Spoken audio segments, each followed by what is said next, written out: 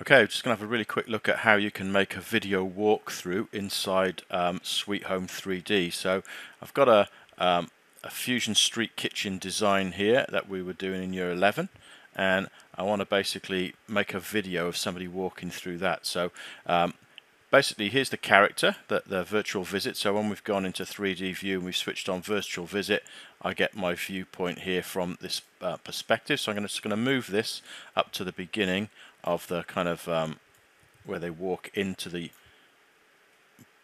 building in the first place. Just going to face him that way, so he's walking along the path. Okay, we're going to go into the video camera. You open up this little window. So here's basically the same view that you've got up here, and there's my little person, which is the same as the one over here. Now all I want to do is move that person at various stages and then click this red button to basically pin those points. So I'm going to click that one to start with. Then I'm going to move my person along down here somewhere. Click again. You can see it's beginning to create this pattern. I'm going to move him down to hit the corner here to this joint, and I'm going to hit this one. I'm going to revolve his view. Sorry, I didn't mean to move that. Revolve my person's viewpoint. So they're looking that way. I've adjusted the wrong. You can see it's a bit fiddly getting the right part here.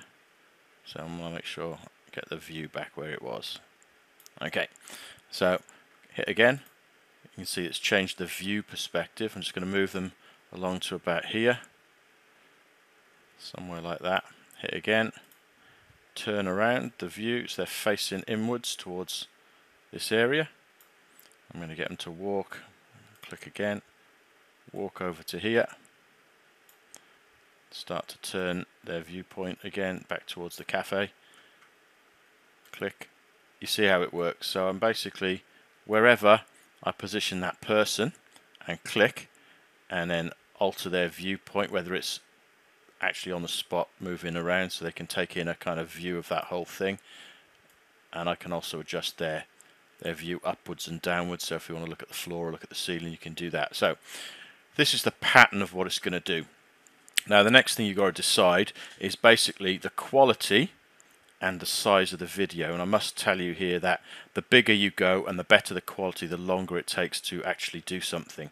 So that walk through there is probably about 50 seconds or so, which doesn't sound very much, but basically 50 seconds even at 720 and on fast will probably take about 4 or 5 minutes to render.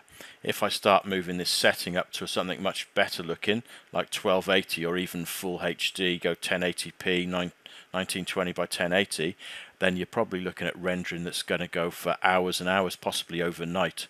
But obviously the quality will be way better. So I'm just going to do one on a lower quality now, just to show you. So I'm going to go for the 720 by 405, so that's still 16.9 ratio. I'm going to leave it on fast, and then all I'm going to do is hit create. So the first thing it does is it goes through, so it already knows there straight away. It's telling me that it's got 1,312 images that are made up in that walkthrough, and it's going to take something like 9 minutes to actually render. So I'm actually not going to stop and watch this whole thing render now. I'll come back to it when it's done and then show you what it looks like. Okay, so you can see it's almost done. We're going to then have the opportunity to save it. So once it's finished doing this render, which has taken about 5 minutes or so, I think, and there it's just finished. So now we can save that. I'm just going to pop that onto my desktop for the time being, and I'm just going to call that demo 3 or something like that. Hit save, and then we'll have a little look at it. Okay, so I've just opened it into Vlc Player, which is a video player, and you've got to remember that this is the lowest quality and a fairly small resolution, but this is what it looks like.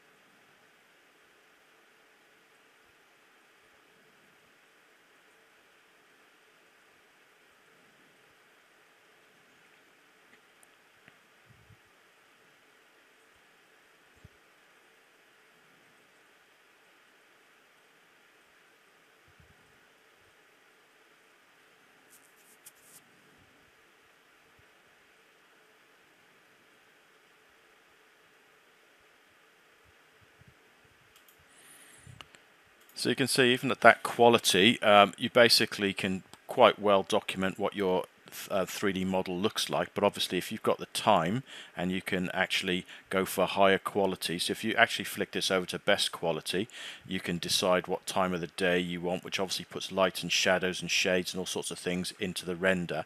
It's going to look much better, but it's going to take much longer to do in the first place. But once you've got this pattern of where you want them to walk organized, you can just redo it as many times as you want. The little brush tool on the end deletes record points, so if you keep clicking, I'm not going to do it now, but it will take out these record points and remove them, so you can start again. Okay, there you go. I just wanted to show you as well, this is PowerPoint 365, so I've just inserted the video through the recording tab up here, and it works exactly the same. So even though it's a different file type than ones you may have come across before, this will still be acceptable to go into PowerPoint. So if you wanted to use that as part of an interactive video as well, then that's all possible.